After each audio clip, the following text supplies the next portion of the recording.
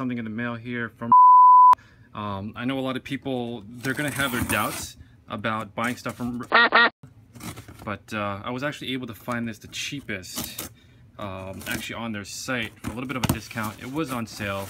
This is the Woodcraft clip-ons with 1-inch riser. Let's go ahead and check this out here. The packaging is actually done pretty good. Woodcraft actually has instructions on their website, and it looks like it's actually in a PDF form, but the printed one actually looks exactly the same. They give you a couple of cool stickers here, Woodcraft stickers. They give you 2 of them. Put them on, you know, decals. Put them on your bike or whatever. But anyways, let's go ahead and get to these. They got the bolts. These are the riser bolts for the 1-inch clip-ons. These are additional bolts and everything like that. All for the purple tree. Those aside. And I'm going to assume that this is probably one of the handlebars. Let's try and take a look. And I believe the stock ones from Woodcraft are actually 12 inches. But they do have, I believe, 13 or 13.5 inches. So if you want to put some like extra stuff basically above the clip-on, you can, maybe like a RAM mount or something like that, or a GPS. It is not pre-drilled, so I have no idea how you're going to be able to put bar ends in there. It looks like there is like a plastic cap at the very end of it. I'm not exactly sure. This is the other handlebar. Let's go ahead and take a look at these are actually the clip-ons right here. Nothing fancy or anything like that, shrink wrapped. This is 12-04098P, whatever that means.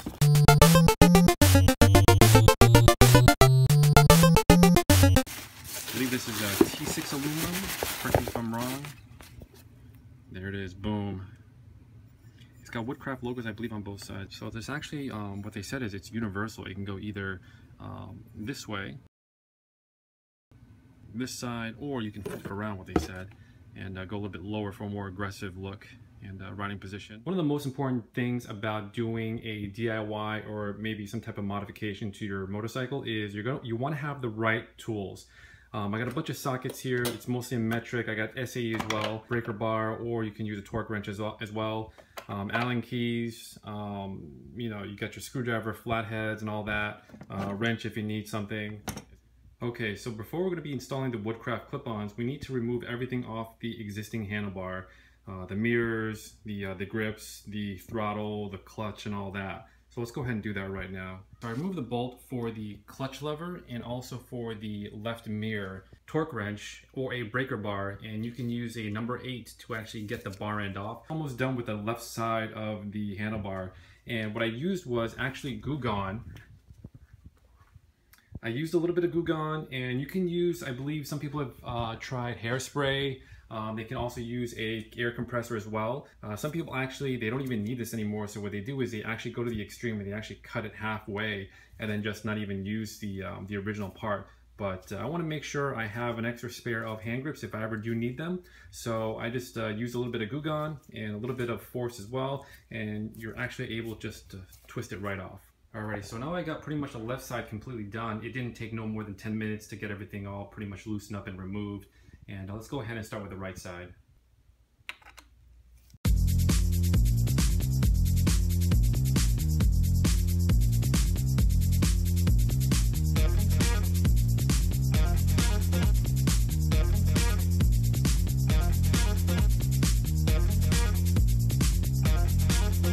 So one thing you want to be careful when you actually start removing the handlebar is that the handlebar is actually going to drop down and it might hit your tank. You want to make sure that you don't have any nuts or bolts scratch your tank as well. So just be sure you have like some type of rag.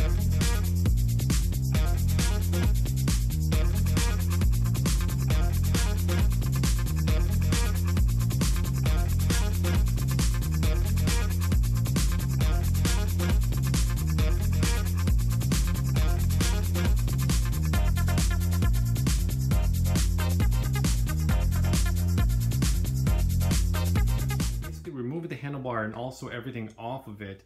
I want to say it's probably better to use 2 people. 4 hands is going to be a lot better for this. I was able to push the right side instruments to as far to the handlebar as possible, and then that'll give me enough space for the cables on the right side to slowly slide directly off of there. I'm able to now remove the left side completely off.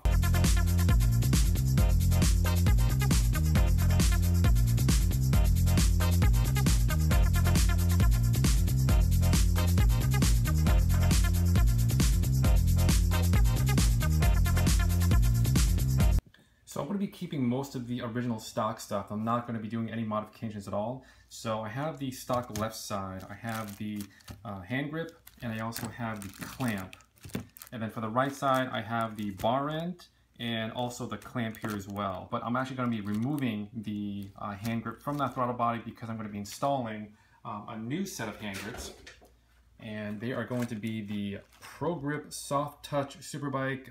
Let's see here. These are the Progrip 725. These are the Evo Black and Titanium. I got these off of eBay. I want to say they were like maybe like 15, 20 bucks. Made in Italy. I actually had these on my old CBR 600RR. I'm not sure if they're the 725s, but these are super, super comfortable, really nice and soft, and hopefully they're going to be able to help with a little bit of the vibration control as well. While I was digging around here and getting everything set up for the grips, I did notice that the Pro Grips that I did actually buy, they're not actually cut through. So what I'm going to have to do is I'm going to have to use like a utility knife, X-Acto knife basically, to make a little hole here. That way I can get it onto the handlebar and actually have that bar end come out. And right here, this little stubby part, this is actually going to be the, I guess this is like the bar end, to be honest with you.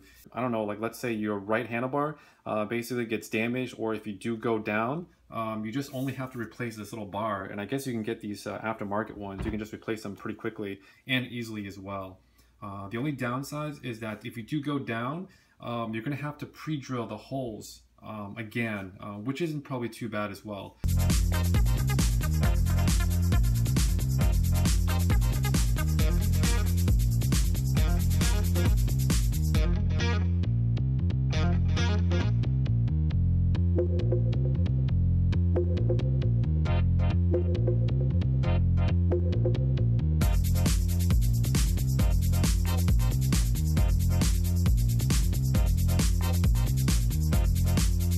Before we install the Woodcraft adapter plate here, it says that we need to use a Loctite on these 4 bolts here.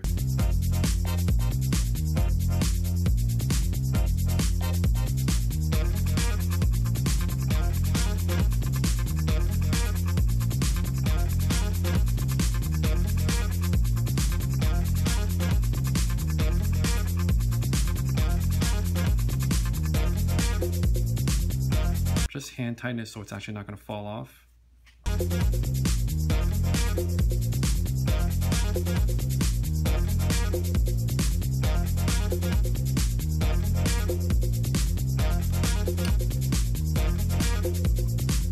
Before we start bolting on here, the top left clamp area, you want to make sure that's also flush. Front right, this area where the flashlight is on right now directly, that's flush. You want to make sure the front is flush as well, which I've already checked.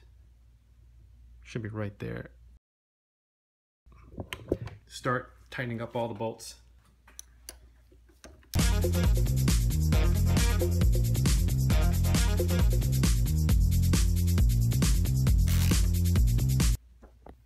Alrighty, so now I'm drilling the hole for the left side.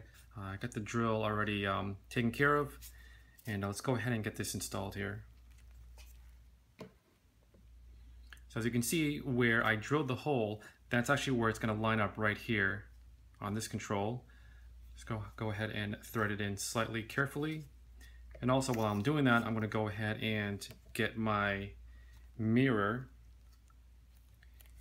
and my clutch. Make sure that hole actually lines up with a dot in there. It's actually on the back side of there. I'm not sure if you guys can see it, but it's going to be right there.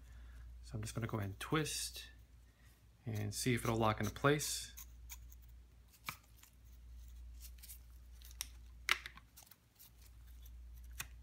Alrighty, it's actually already engaged in there. So I can go ahead and tighten this and also this as well.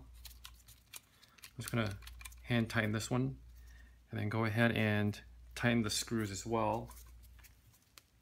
And there's actually two of them on this control right here. Just a regular Phillips screwdriver is actually gonna work.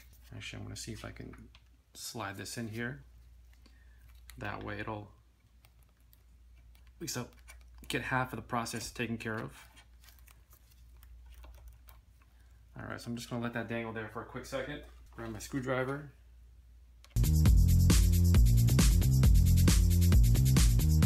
I actually had the Progrip installed on there, and then I kind of measured with my eye where I had to pre-drill that hole there. So just to give you guys a rough idea. So I just finished drilling the holes on the right side, and I just wanted to mention that the hole for this one on the right side is actually different than the one on the left side. The left side is just slightly a little bit bigger. I'm not exactly sure why, but there's actually two different sizes here. Alright, so let's go ahead and get these controls hooked up. Snaking everything in here. So I got them all hooked up right now.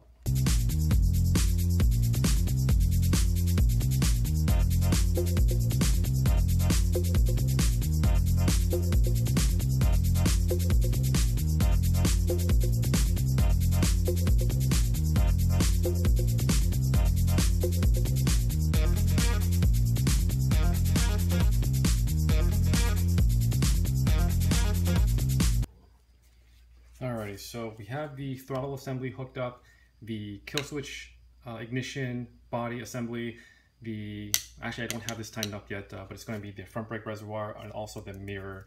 Haven't found the right angle that I wanted it to be positioned at, but I'm just going to go ahead and finish up on the kill switch. So the adapter and also the grip should roughly hang around, I don't know, I want to say like maybe like right around here is good. But also just adjusting the angle is going to be probably the last part, and I should be good to go from there. See if I can give you guys a view of what it pretty much almost looks like, about 90% done. What I need to do is also put the hand grip onto the left side, and then should be pretty much all good to go from there. And obviously reposition the angle for the left side controls and also the mirror and the clutch as well. But overall, Woodcraft, high quality. Took a little bit of time, but the instructions are really easy to do. You just gotta take your time, be patient. Alright, so that is pretty much it. Total time, I want to say roughly 3 to 4 hours. I'll see if I can get out there and do a review as well, see how the angles are and everything like that. If you guys like this video, be sure to like, share, and subscribe, and also check out my next video coming up here pretty soon.